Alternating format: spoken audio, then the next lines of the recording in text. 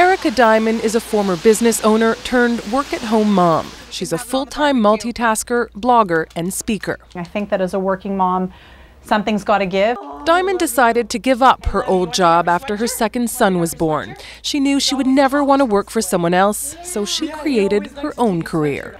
So this is the blog that I started about a year and a half ago, September of 2009. Diamond's blog is called womenonthefence.com. The goal is to get women to make changes in their lives to help them find happiness. It's now syndicated to 9 women's sites for about 2 million readers a month.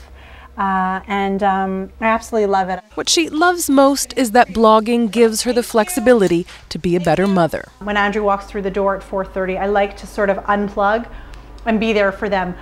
The downfall is that Diamond's double duty as a mom and blogger never stops. When she's not driving the kids to school or picking them up from hockey, she's either out getting groceries or back at home writing.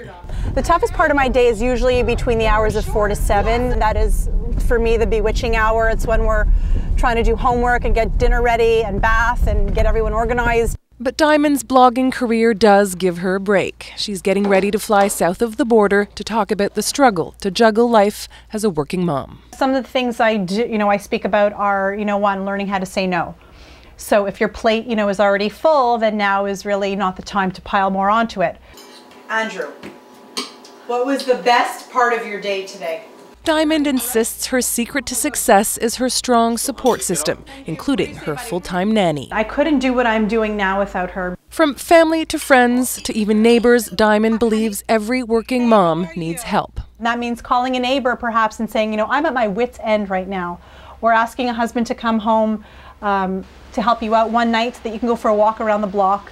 And while she cherishes every moment with her children, Diamond does appreciate her time away on business. I'm leaving for New Orleans tomorrow. The good thing is it's very fast. And the truth is don't tell anyone, is that I'm happy to just have a little bit of downtime and alone time as a working mom. Oh, I love you. Okay. Bye, I love you. Anne LeClaire, Global News, Montreal.